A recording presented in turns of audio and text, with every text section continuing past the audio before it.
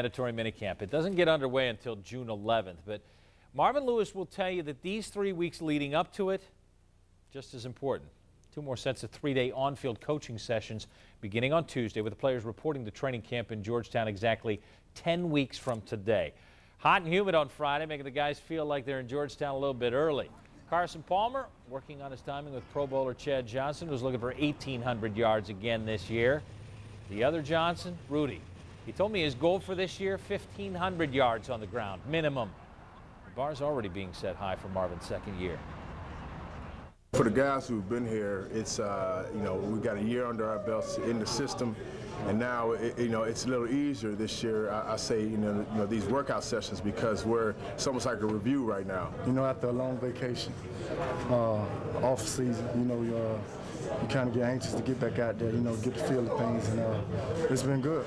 Report to Georgetown to begin summer training camp 2-a-days. Now, till then, Marvin Lewis and his staff working with the players in coaching sessions, and minicamp comes June 11th. It's all designed to bring togetherness to this team. It's just getting snaps, getting repetition, you know what I mean? And, with like everything else, football is about repetition. The more you do something, the better you're going to get at it. So, right now we're getting repetitions at different plays, different situations, scenarios that should help us out once the season gets started. Basically, it's all the basic formations, basic passes and run plays, and getting them all down to making them your bread and butter once the season comes along. Those plays that you'll do throughout the year, that should be 100%, no matter what situation you're in. Is what's your basic package. That's basically what's going in now.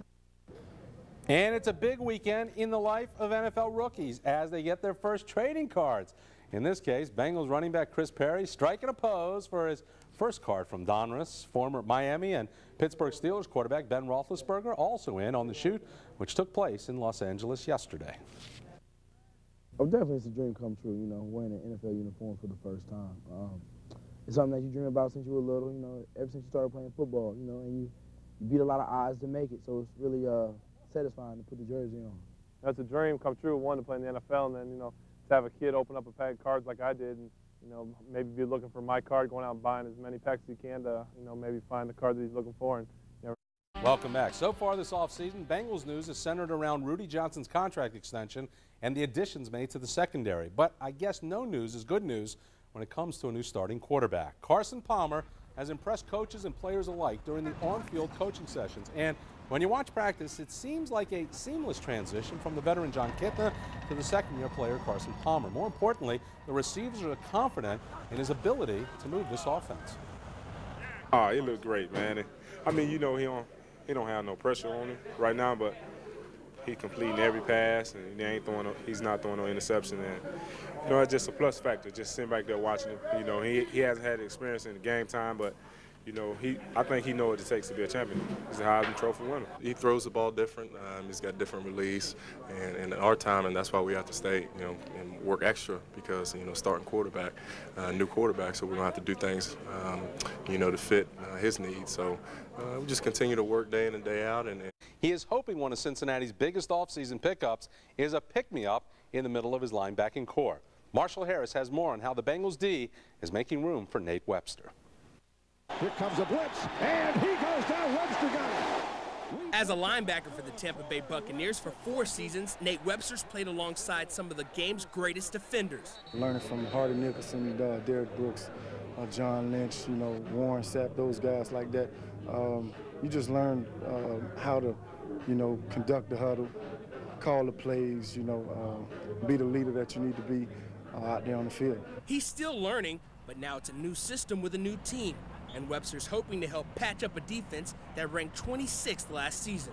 We've got a year under our belts in the system, and now it's a little easier this year. I say these workout sessions, because it's almost like a review right now. It's truly a visit to the archives for Kevin Hardy.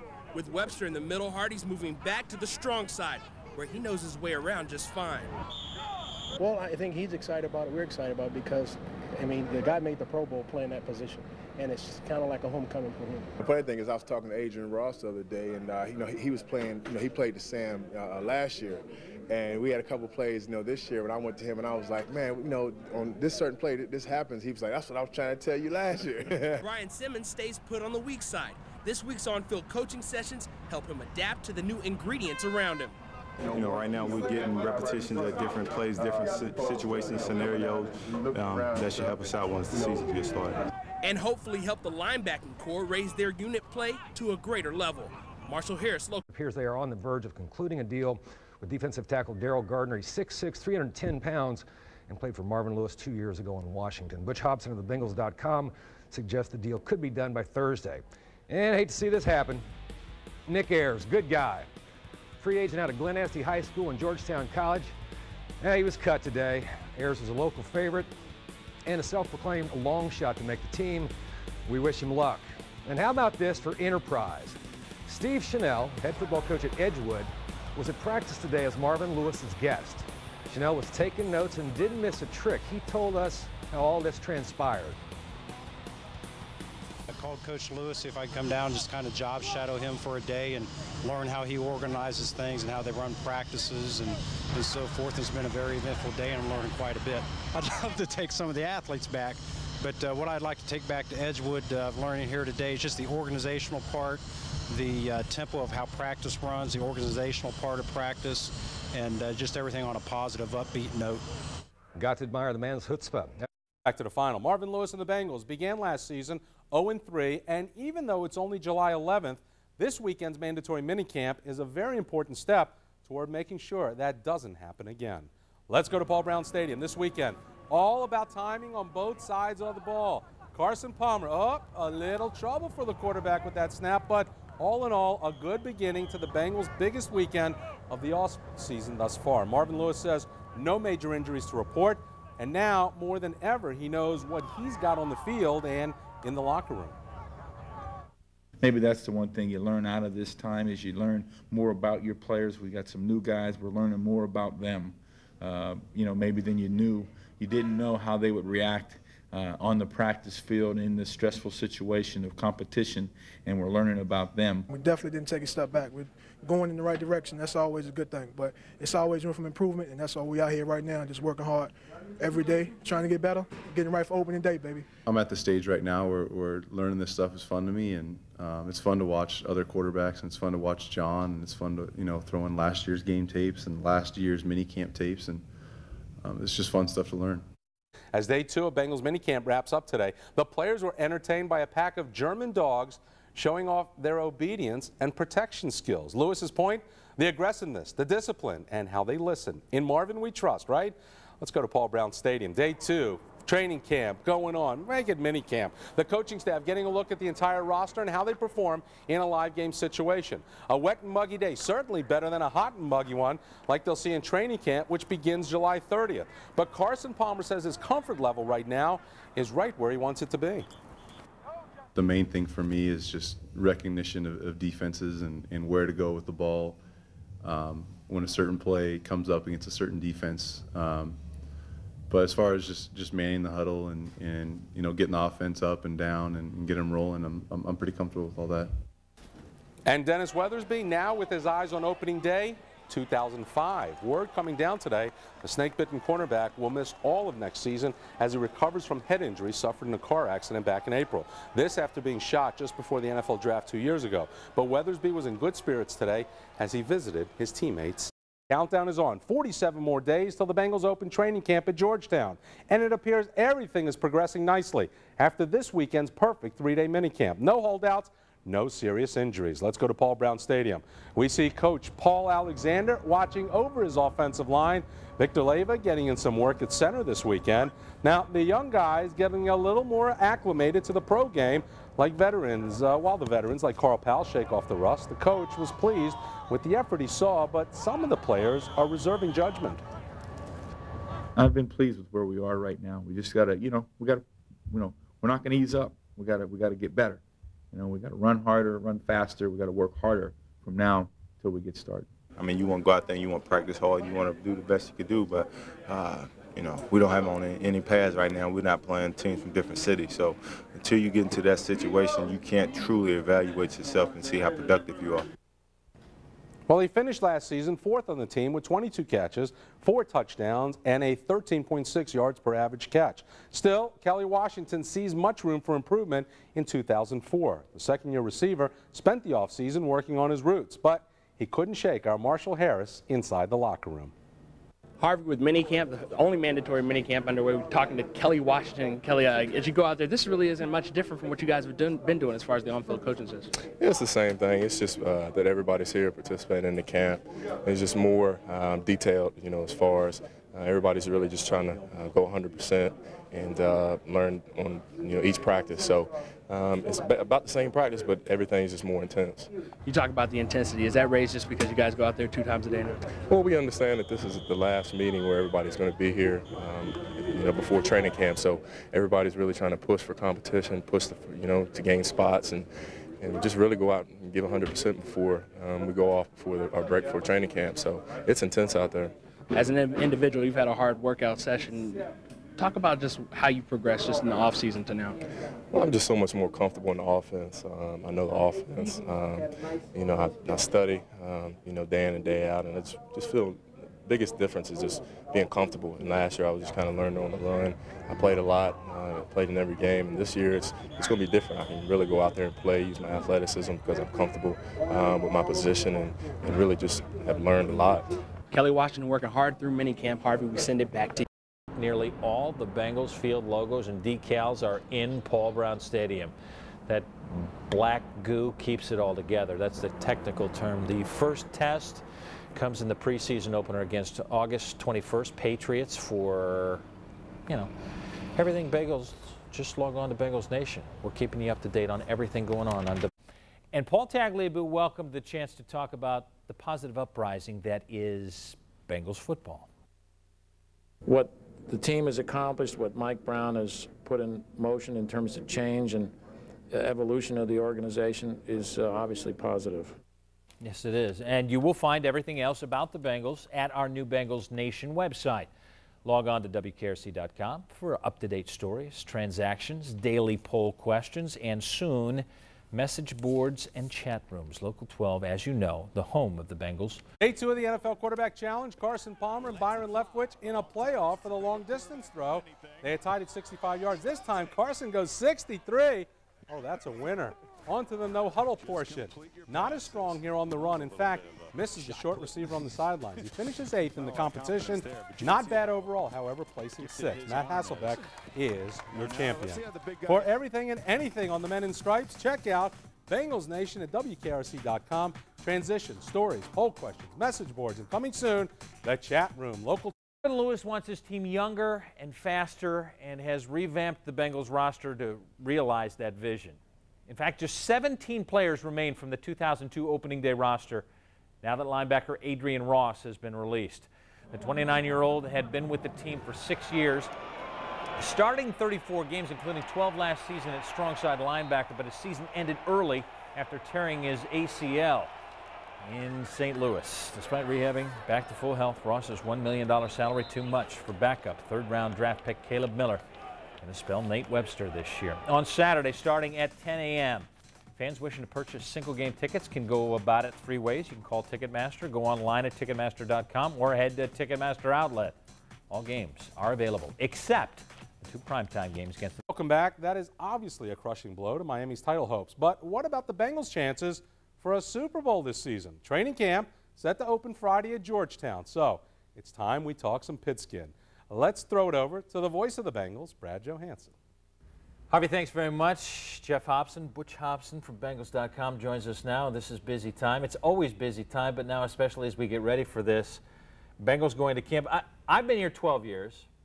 You've been here longer than that. Can you ever remember a year with more anticipation for what a team should do than this year, at least fan-wise? It was pretty close in '90. Of course, they were coming off I think he was coming back from his knee injury, and they had almost made the playoffs. They were only 2 years removed from the Super Bowl.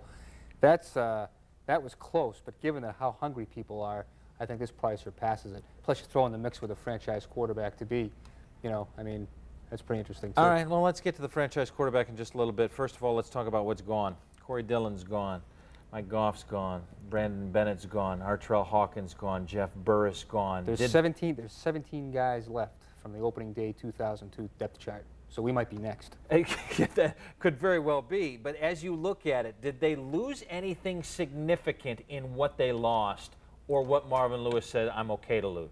Well, I think, you know, on paper, you know, you lose your all-time rusher. That would seem to give you, I think, that would take pause and say, well, how are they going to replace him? But okay, you take pause, but nobody seems to be concerned about that. Well, they almost made the playoffs last year without him. You know, I think the thing that gives you pause is not the players who are gone.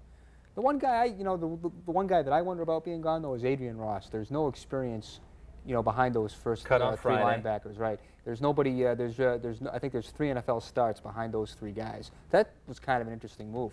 The interesting thing to me about this camp is just really the youth movement. I think by the time this team is cut, it's going to be one of the 2 to 3 youngest teams in the league.